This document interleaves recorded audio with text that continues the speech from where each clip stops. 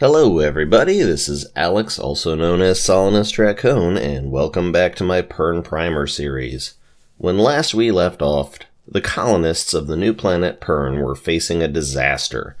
The perfect world they had thought they found turned out to be the unfortunate bystander in a solar system-wide drive-by, which repeated every 250 years. Thread fell almost unchecked upon the populace, destroying and devouring crops, livestock, and people. The leaders of the colony had to call for an emergency centralization in order to help preserve, protect, and feed the sadly dwindling population. At their wits' end, the leaders went to consult with the galaxy's best human geneticist, Madame Pt3. You see, Pern was obviously not a world devoid of all life. Far from it, it teemed with life. One life form in particular had very much caught the people's notice.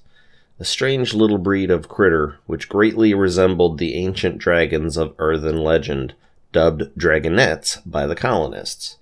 These little guys were about the size of a cat at full growth, and if they chewed and swallowed a special type of phosphine-bearing rock, they could even belch fire. They also had the amazing ability to actually teleport from any place on the face of the planet to any other place in 8 seconds or less. Much less the closer it was. These creatures, also called fire lizards by a few irreverent individuals, which, because it's what they were exclusively called by the point of the 9th pass, I am going to call them from now on, were also highly empathic creatures. They communicated through telepathic means, and what was most impressive to them was the fact that the little creatures, just upon hatching, were actually impressionable, just like ducklings in real life. If a person happened to be there when the fire lizard hatched and fed it, and sent generally soothing, warm thoughts its way, it would forever bond with that person on a deep mental and emotional level. At first, they were just amusing and oftentimes useful pets for many of the settlers, and served many functions that traditionally other types of pets like cats and dogs would have, chasing away vermin and so forth. These fire lizards, with their ability to teleport and to breathe fire, and their susceptibility to training, were also good in many cases for helping protect stranded people and livestock during threadfall. They could teleport out of the way of the falling menace and burn it, and obviously from the instincts they had developed over their evolution, they innately knew how to handle the falling menace. Mind you, they were at best as intelligent as toddlers. They didn't have the mental capacity to think very much, only to feel emotions and respond. The colony leaders saw this and thought how awesome it would be if these were bigger and more intelligent. That is what they brought forth to Pt3. Young agreed to undertake this project, and through the magic of science, she was able to create much larger versions of the fire lizards, proper dragons. These dragons would have a higher level of intelligence than the fire lizards they were modeled after, and much more importantly, were able to discharge much more flame and stay in the air for longer. They would be paired same as before with individual human partners, but the link would be much deeper. They would be able to think in words, communicating very clearly with their riders, and able to process a whole lot more information during the hectic frenzy of threadfall. Their mental capacity was upgraded to pre-adolescent as opposed to just post-infant, so to speak. Now, I should take this opportunity to explain the dragons to you all, because that's what this whole series is really about. This information mostly applies to fire lizards and dragons, as they were almost perfectly identical, except for their size and their intelligence. Dragons come in 5 colors, each color being a result more or less defined by their individual genetics. Each color stayed generally within a strict size and intelligence range, with the smaller ones being less intelligent and the larger ones being more so. First are the golden dragons, the queens, always female. These were the top of the hierarchy in dragon colors. They possessed the greatest size and intelligence, and were the ones who propagated the species. Queen dragons only ever paired with women. Queen dragons also didn't breathe fire. Second, the bronzes. Always male, only ever paired with men. Bronzes were just a little bit smaller, but they were the ones who mostly mated with the queens. Third, the browns. I know, it seems weird to draw a difference between brown and bronze, but the browns were, I suppose, kind of lighter in color and likely didn't have as much of a shine to their scales, so I guess it makes sense. Browns were always male, and only ever paired with men in Pern's history, but the men they paired with, while mostly of a heterosexual variety, could often be bisexual as well.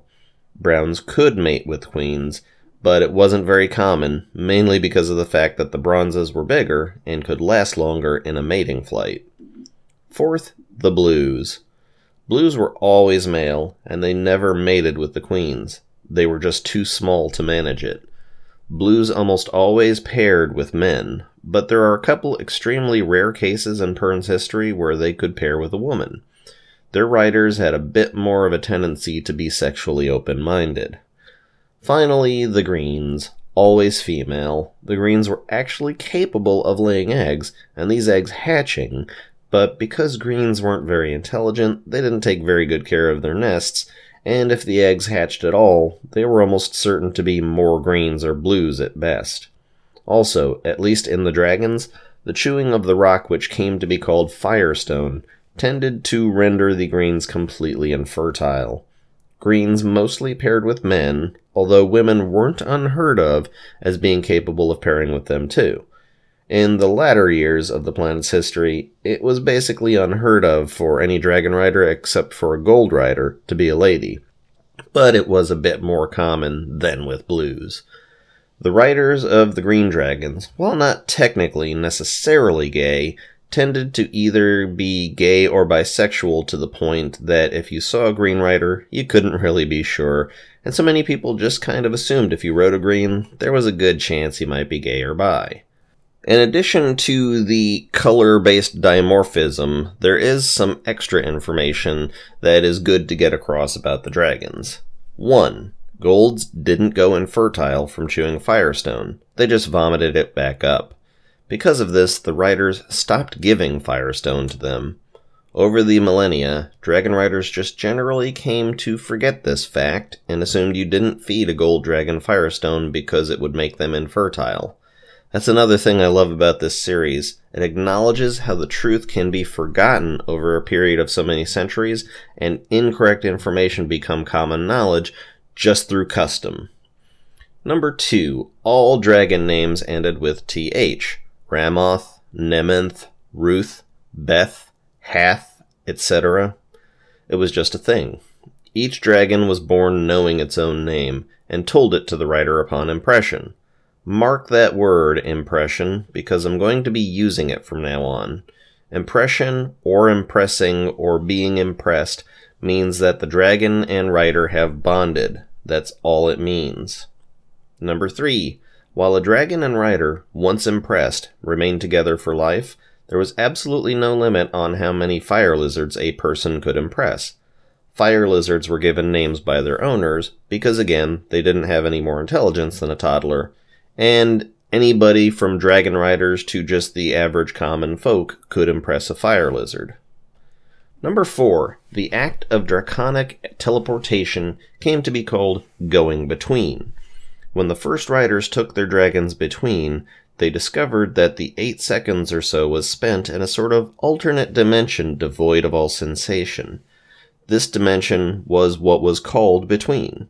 Between was incredibly cold, colder than anything, and the riders, since they could lose all sense of reality within there if they didn't know what to expect, could potentially panic. Going between was risky business, as it involved forming a strong mental picture of your destination, for both rider and dragon. Even the tiniest bit of panic or loss of focus on the mental picture could result in a dragon and rider staying between forever, thusly dying. Number 5. The bond between dragons and riders was incredibly deep, deeper than any other relationship it was possible for a person to have. Their souls, or psychic imprints, or whatever you wanted to call it, were practically welded together. This meant that if a dragon or a rider died without the other, it would be an incredibly traumatic event for either of them. Effectively always, except in extremely, amazingly rare circumstances, if the rider died, the dragon would immediately suicide by jumping between and staying there. The only generally expected time that this would not happen is if it were a queen, and they had a clutch of eggs which had not hatched yet. But once those eggs did hatch, the dragon would immediately go between forever.